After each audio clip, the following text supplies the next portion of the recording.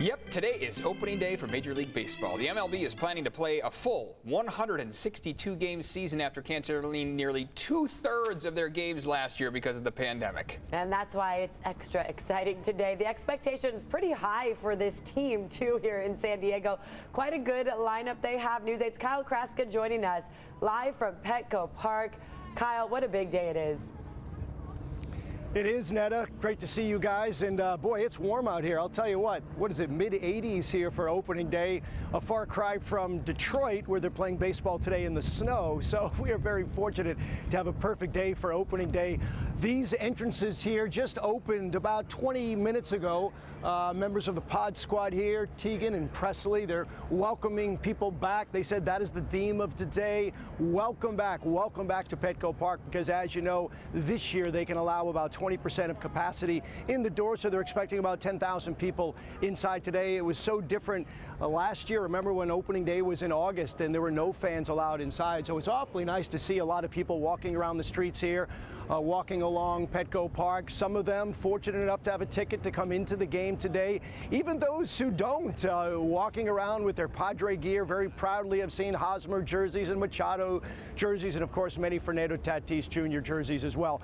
Today's game, it is the Padres taking on the Arizona Diamondbacks. First pitch is 1:10. It'll be Yu Darvish on the mound for the Padres. Madison Bumgarner for the Diamondbacks. Interestingly enough, he's been the starting pitcher for the Padres opposing team each of the last 2 years. Last year with Arizona, the year before that with San Francisco. And the Padres have beaten him 2 years in a row. So let's make it 3 in a row today. And Netta, you mentioned the expectations, and obviously they're sky high after what the Padres were able to accomplish a year ago, and also, of course, with all the great offseason moves by General Manager A.J. Preller. That may be my biggest concern as we head into opening day in a full 162-game schedule, is the pressure of expectation. Sure. Is that so many expect this to be a playoff team and beyond. Many think this Padres team may be the second or third best team in all of baseball. So how do they handle that pressure of expectation, and say they get off to a slow start or lose a few games in a row? How will they handle that? Talked to Fernando Tatis Jr. yesterday, and he said essentially, you know what, we just got to block out the noise. There you go.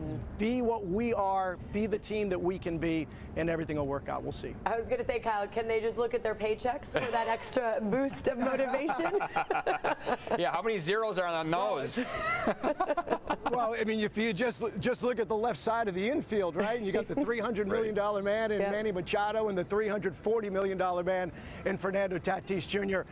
Probably the best infield, especially the left side, in all of baseball. I'm so glad I'm not writing the check for those, but I'll tell you what, you know, that is a cornerstone of this franchise that is going to be here a while, and hopefully healthy and productive for a very, very long time. And Kyle knows, he's talked to a lot of coaches, and they always say one game at a time. So let's start with winning opening day here, and then move on to the next one and the next one, and string together a couple good winning streaks here.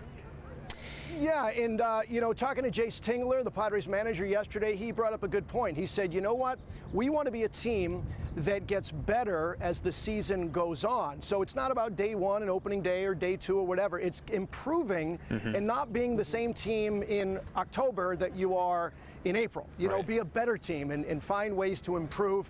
And they've got the right attitude. I'll tell you what, if they just follow Fernando Tatis Jr., his lead, the way he approaches the game every single day, this team is going to be all right. I just hope, you know, I don't want to say I want Tatis to tone it down, but man, oh man, the way he plays the game, you know, you cringe every time he slides into a base head first and all that, but that's him. That's Tatis, and he said, Fernando yesterday said, I'm not going to change who I am. Yeah, he's electrifying. We won't tone it down. That's for sure. Hey, Kyle, thanks a lot. Really appreciate it. All right, I'll see you guys at noon, huh? We'll do it again. Sounds good.